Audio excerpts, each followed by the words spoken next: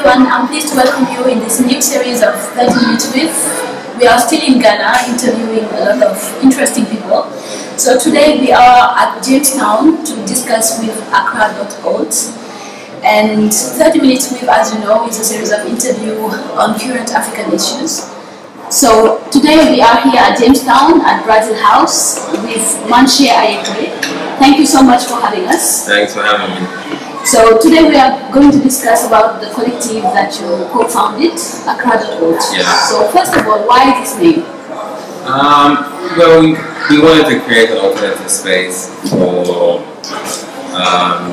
Ghanaian creators and also creators around the continent, where we can, create without inhibition, but then also have support that will lead to these creations being viable. Creative viable opportunities for the artists more involved, so setting up aCCCRA.Wote was a reaction or a response to lack of opportunity and lack of infrastructure within Ghana that supports creative enterprises and creative work. Okay. So why Ghana Space Station? Why aCCCRA.Wote? It seems so futuristic.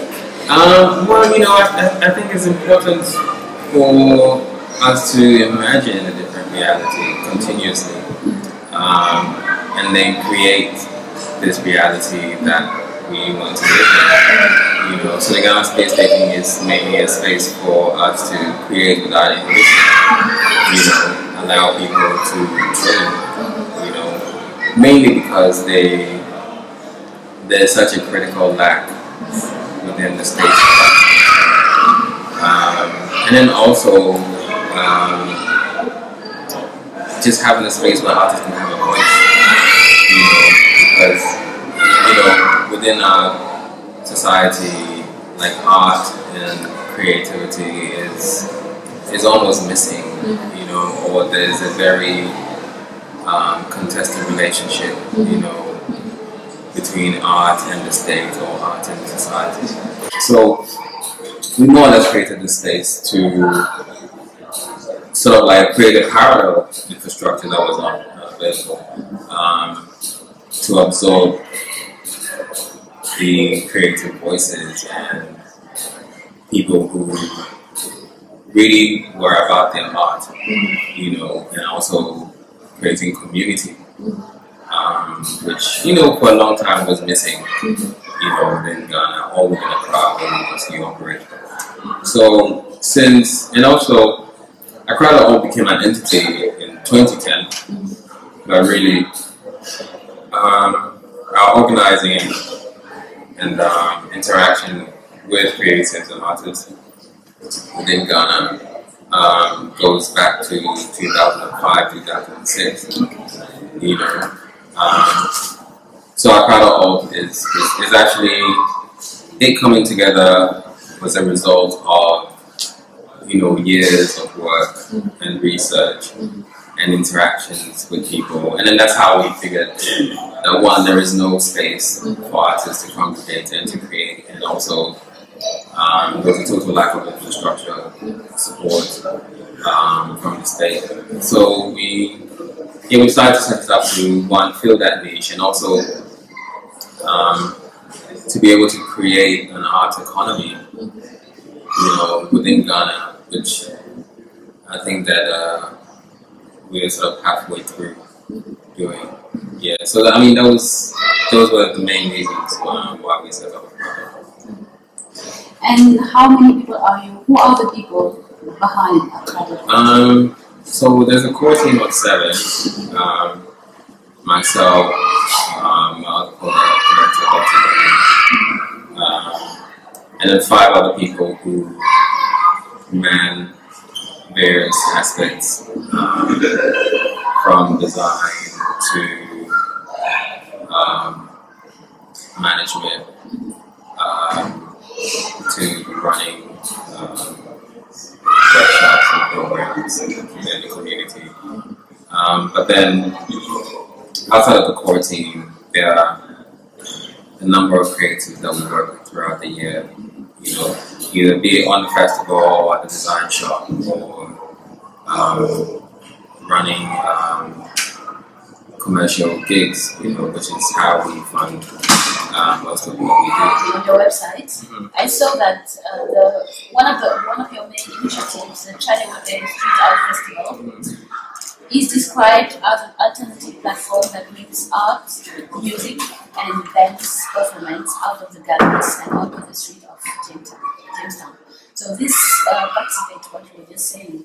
It's about democratizing space and bringing down the boundaries between the different forms of expression. Yeah, I mean, very much so. Also,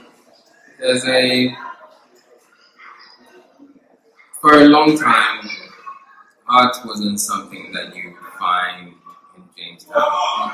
You probably have to go to aCCRA City Hotel or the Moving Pig or Golden Chale to see, an art exhibition. And it's usually, by invitation, and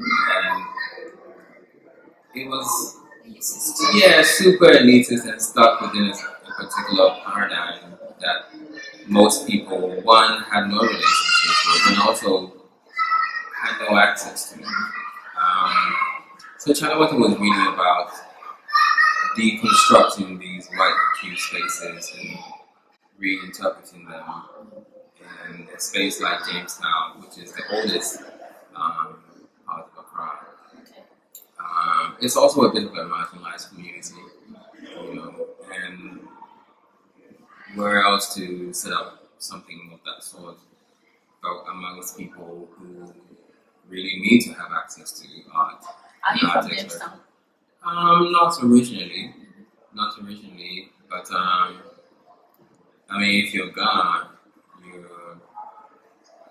your roots will be in Jamestown. So, a long time ago, my family probably lived somewhere around in Jamestown, but I'm not from here. But then I'm from one of the clans within Jamestown. My family is from one of the clans within Jamestown, but I wasn't born and raised here. But then it was more about making art accessible, and more interactive, and then because over the years, artists be stuck in these white cube spaces, and it hasn't really had an impact, on the community. And 5 years after Chale Wote, 4 of West Africa's biggest artists now, actually the biggest artists out of the continent now, 4 of them are from Chale Wote. And what does Chale Wote mean? Why the choice of that name? Everybody has Chale Wote originally, when you ask any Ghanaian what Chale Wote means, they'll tell you flip-flops. That's what we call flip-flops. And every person in Ghana, outside of their social status, has a relationship with flip-flops. But then Chale one, it's a slang we use over here for friend or buddy. And Wote is Ghana, which is the language spoken in Greater Accra. And it's Ghana for let's go. So it's like man or friend, let's go. It's also, because of what it means and what it stands for, it's also something that sort of binds people together. So we sort of repurpose Chale Wote for the festival, but then also 5 years down the line, when you ask people about Chale Wote now, they're not talking about flip-flops. The first thing they talk about is art. So we've managed to repurpose a common slang for something that everybody has a relationship with to mean something else. So now, in different parts of the continent where people are aware of Chale Wote, they don't know it's a flip-flop. When you say Chale Wote, the first thing that comes into their head is art. And of course we had to have a Ghanaian name.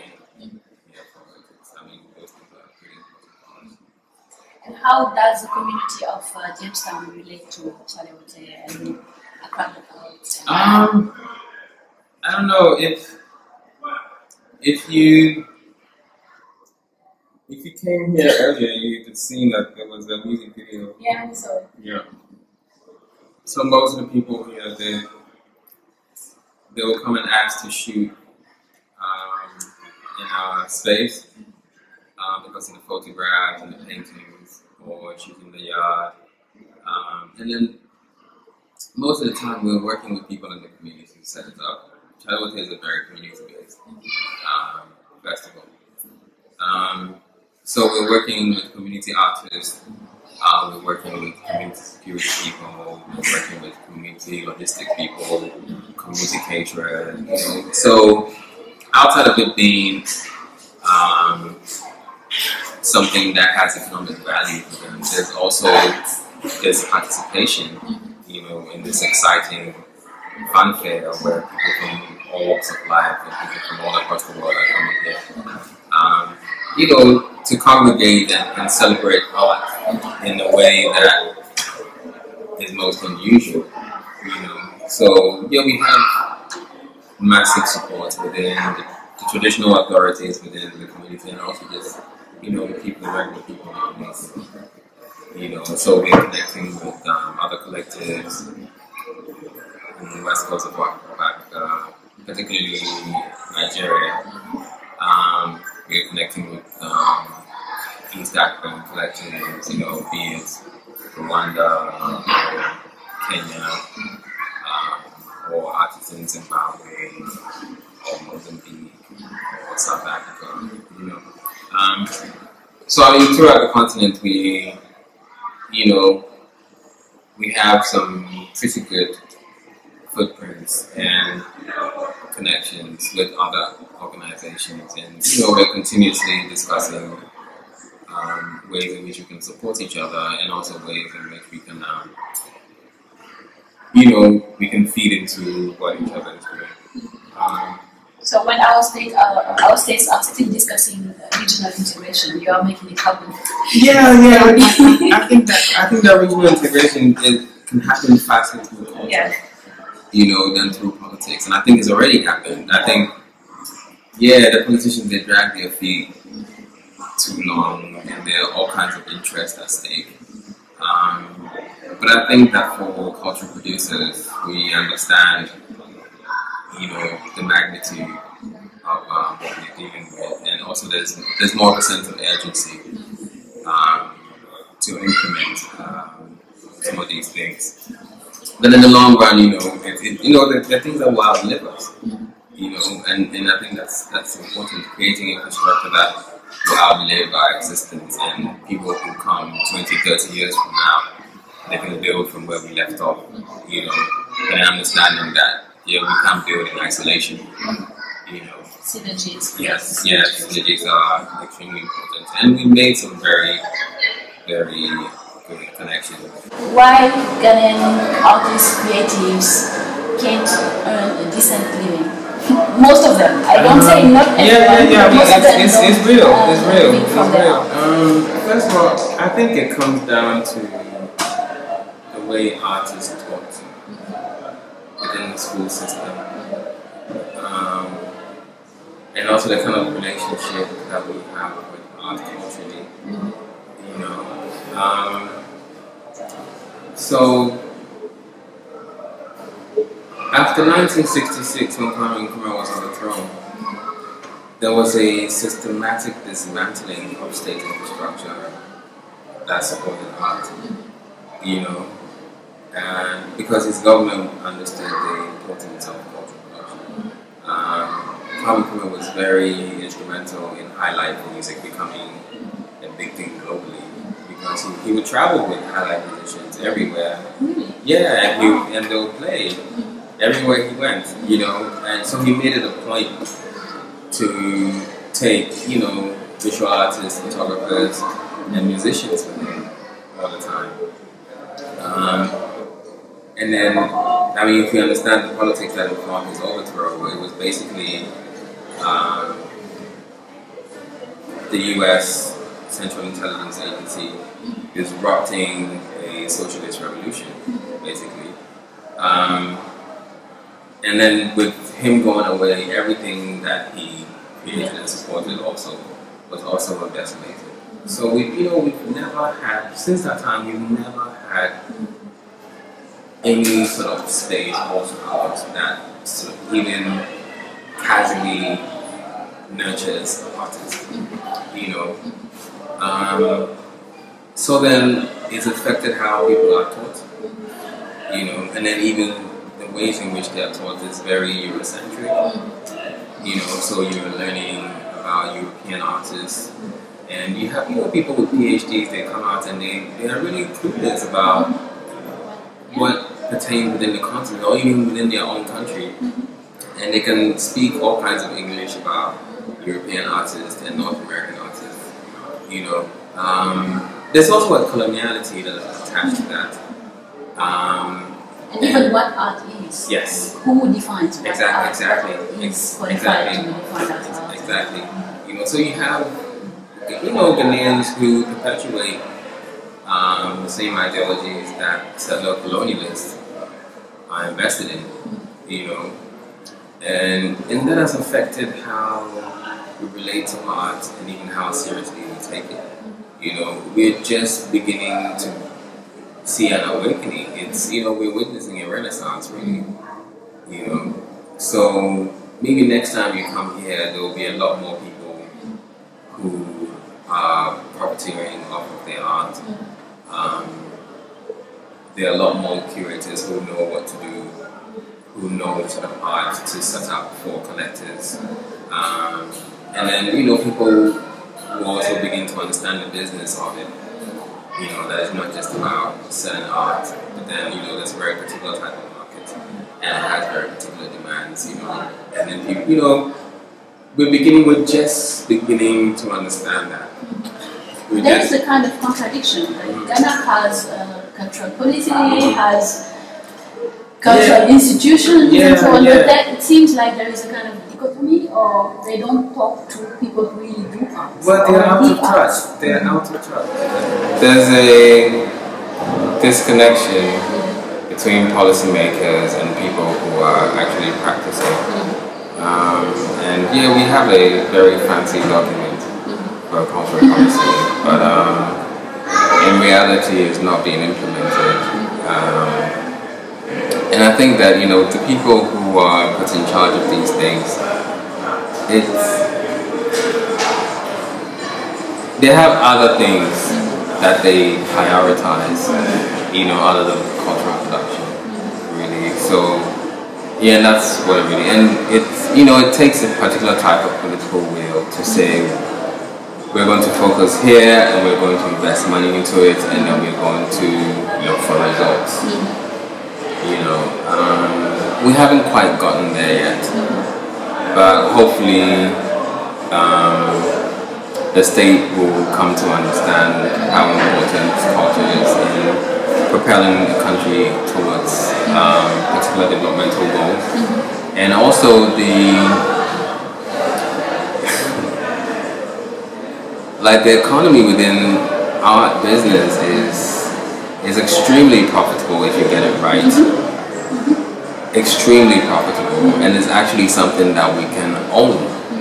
You know, it's not like a mineral that you have to invite foreign investors to come and mine, and then you're getting 5% of something that people are making billions of dollars off of. This is like something that we are creating, you know, and we are not decimating the environment to create it, you know.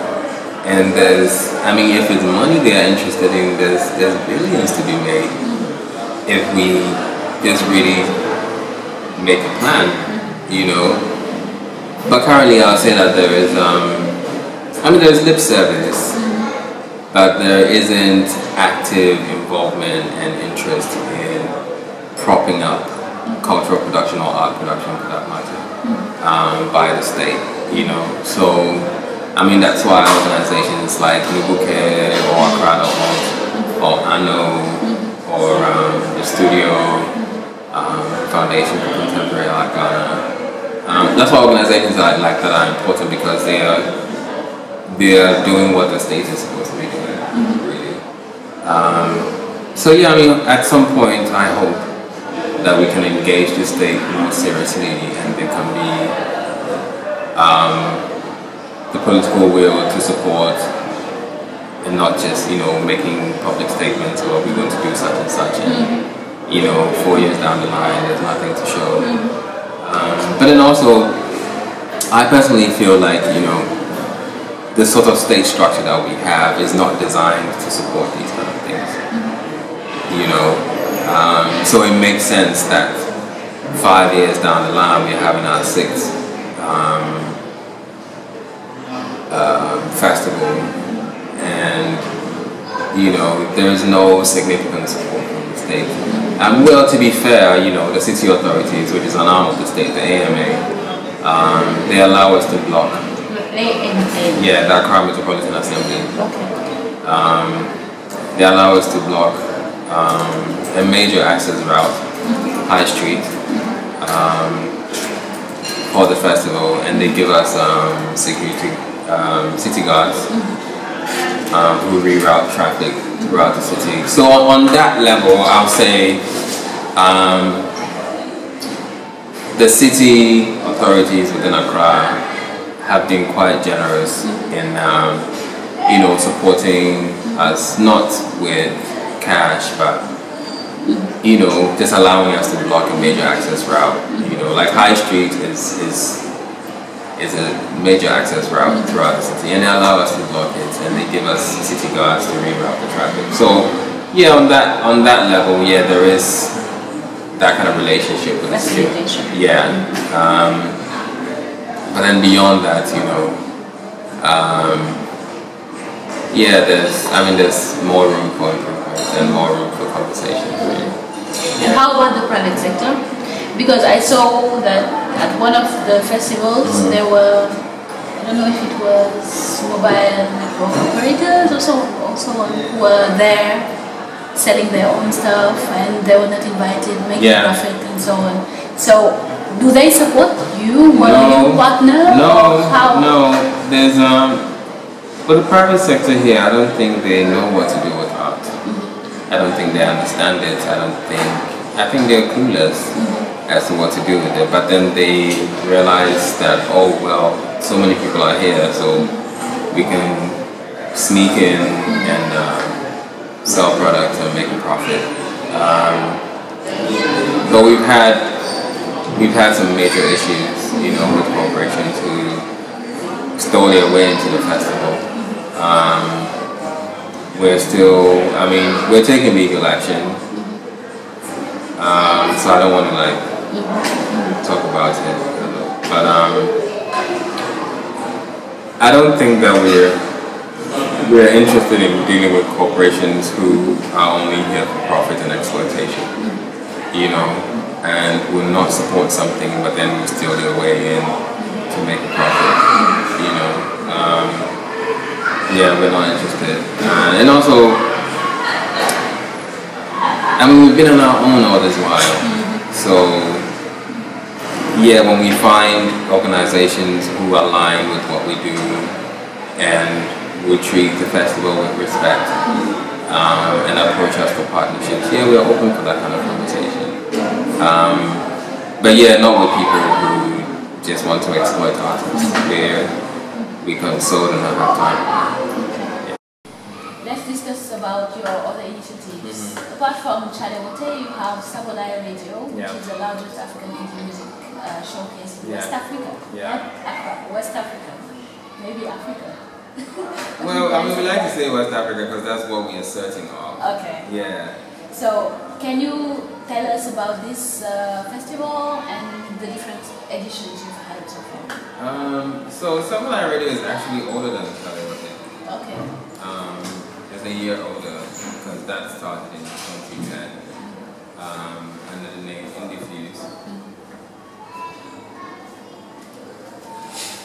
So Sabolai Radio came up as a response to artist neglect, really, and also the way and manner in which, you know, DJs had made themselves gatekeepers, deciding on what was good music and what wasn't. and then also creating a system of privilege where you're able to access based on how much you can pay to get your music on the air. So for a long time, artists were dealing with that, and then they weren't spaces for people to perform or to create. So everyone is waiting for that one big show, so we can all rush on it. And sometimes people are paying to get on shows, Also because these artists really all they're thinking about is getting your music out and people noticing that. So actually for 2010, a lot of our top party gatherings were centered around creating spaces for alternative Ghanaian music. I was about to ask that question, but maybe you can explain what the top party are at the same time. Yeah, so at the top party it's basically like an idea incubator. So it's a gathering of creatives and artists and creative professionals, basically to discuss ways of making our practice viable, and also creating projects. So InDiffuse, which later became Sabolai Radio, was one of the projects that came out of the top party after months of discussion and also deciding the kind of music that we support, and we realized that there was so much that wasn't on the radio for various reasons, and we could just create a space and have these people come and share the music. So that's how it actually started as a platform for Ghanaian and West African musicians, who couldn't find community or find spaces where their music could be heard, and that was the main reason for setting up Sabolai Radio. And does Sabolai have a particular meaning? Sabolai in Ghana means onion. Onion. Yeah. Okay. But we're looking at it as a multi-layered structure, and also something that is prevalent throughout all of Africa, particularly West Africa. Like our food is made up of onions, from Accra to Dakar. Onions make up a huge part of our diet, and also for ceremonies, for ritual, there's a cultural status attached to onions. Yeah, and we thought that this multi-layered thing could also represent just the flavor of the music, and how complex it is, but then also how connected the music is. We decided to use that as a way to represent the music or what the music stood for. So we discussed about Chale, Wote, Sabolai Radio, the top party series. Is there any other activities that you are promoting right now? At the moment we have we curate. We have an art sale called Jala Boutique. Sorry? An art sale called Jala Boutique. Jala Boutique. Yeah. Okay. Where we curate the works of emerging artists, and we set up an exhibition, and at the end of the exhibition, we do an art sale, primarily targeted at young Ghanaians who are interested in art and who are interested in collecting. So it's for now it's a small program that is looking to create a buyer and collector base within Ghana. Before we start looking out, because that's actually how you can create a sustainable economy. You have to have people domestically who support the art or put their money into the art before people from outside, such that we don't want to have a market that is hinged on an external market to thrive, because there are wealthy people here, and there are young people with disposable income, and if you can if you can spend $200-300 on a weekend having a good time, you can spend like $100 or $150 and collect some art. You know, that way you're also supporting somebody else's practice and they're able to create more. You know, if you're able to do that consistently and grow it exponentially, you have a market on your hands that is domestically supported. And you know, once you have that, people are more interested in, you know, in that kind of trade, you know, or setting up collecting businesses and stuff like that. And I mean, now there's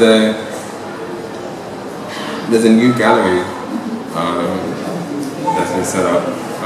It'll open in March, Gallery 1957, and they're working with a lot of artists that we work with. Yeah, the current curator is an artist that we've worked with over the years. The exhibitions they've had, all the artists, you know, are Chale Wote artists also. So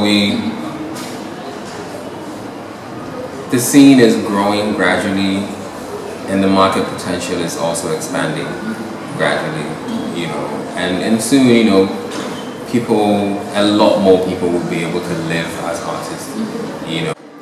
So you've successfully launched and nurtured all these initiatives. But now, if you have to look back, what were the main challenges that you faced? What are you proud of? And what are your future projects?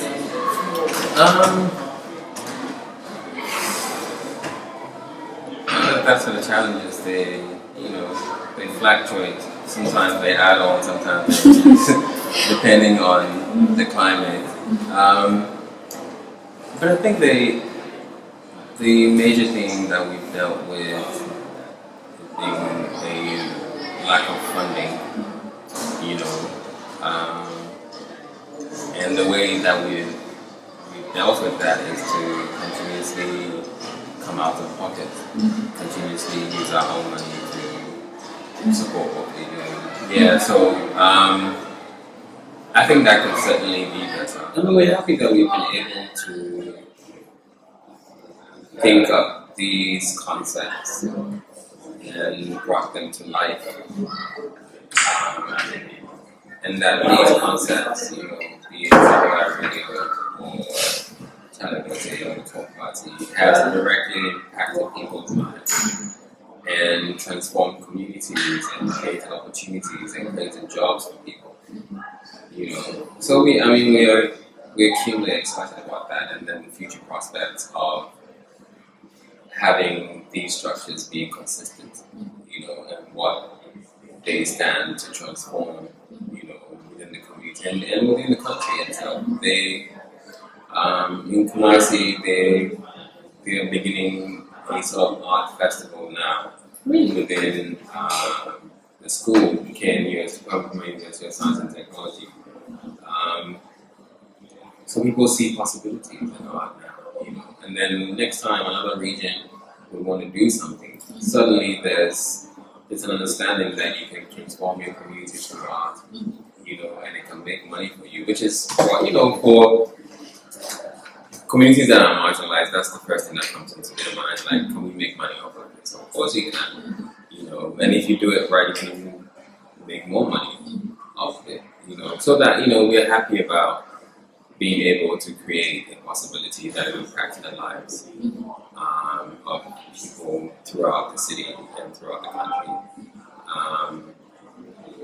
And then, you know, and just, you know, being happy to be a part of that transformation. You know, I think for us, that's the kick we get out of it.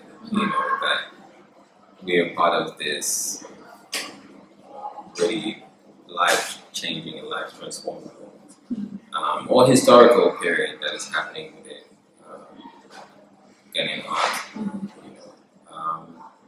You know, yeah. Is there anything else you'd like to add? We spoke about everything. Yeah. Yeah, thanks for having us. And you should come to Chale Wote when you have time in August. It's really amazing. And so initially we were having it at different times of the year. But 2 years ago we decided to move it to August and leave it there. But it also comes a week after the traditional festival of the Ghana state, which is Wote.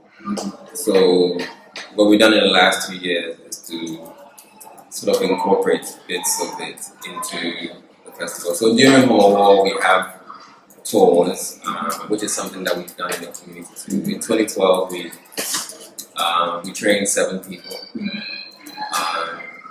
just informing them on the history, the settlement and political history of Jamestown. And 4 years later, there are over 40 tour guides in Jamestown who are making money off of just giving tours to tourists, you know. And this, I mean, is money that goes directly into the community, and it's creating very direct jobs, you know. Yeah, what we do is that we have different, smaller programs during the traditional festival. But then what it does is that it brings people out to see the traditional festival, and then also leads up to Chale, Wote. So you have like 2 weeks of activities, traditional ceremonies, rituals, and processions by traditional authorities, and then the following week we get to see some art. If things go right and we get the right investment, like Jamestown is on the cusp of becoming a cultural production hub, or not just the crowd, but the whole country. So hopefully we're able to find some people who would invest, who are not shy of art, and we can actually start turning the space around and also creating a new economy, which this country is dying for, actually. Thank you so much, Mantse, for having us. This was a very inspiring conversation. Thank you for having me. About the Jamestown community, the Ghana history, and congratulations for all that you have been able to do. Thank you. And I really hope I'll be able to attend the festival this year. You should come. Yeah. Come, it's really exciting. If not for anything at all, just come and see the music and enjoy some kinky and fish. I will.